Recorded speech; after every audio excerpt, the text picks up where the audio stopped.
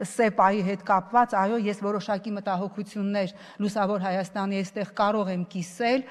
ճիշտ են իմ գործընկերները, այստեղ իսկապես դանդաղում կա, ես հասկանում եմ, որ մայիսին Եվրոպական խորհրդարանում, Եվրոպական խորհրդարանի ընտրություններ են, բայց եթե մենք ունենայինք իսկապես պրոֆեսիոնալ դիվանագիտական կորպուս, ոչ թե դիվանագետներ, որոնց գերակշիռ մեծամասնությունը ցավոք սրտի երևի թե եղել են բիզնեսմեններ,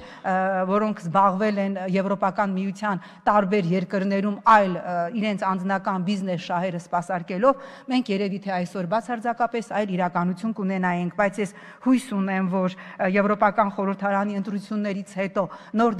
թարմացված դիվանագիտական կորպուսը կարագացնի իր աշխատանքը, նաև մեր լոբիստական կառույցները, նաև միջազգային հարթակներում մեր պատվիրակությունները, որոնք հույս ունեմ կձևավորվեն իսկապես պրոֆեսիոնալ սկզբունքով, մենք կանենք առավելագույնը, որպեսզի ունենանք իսկապես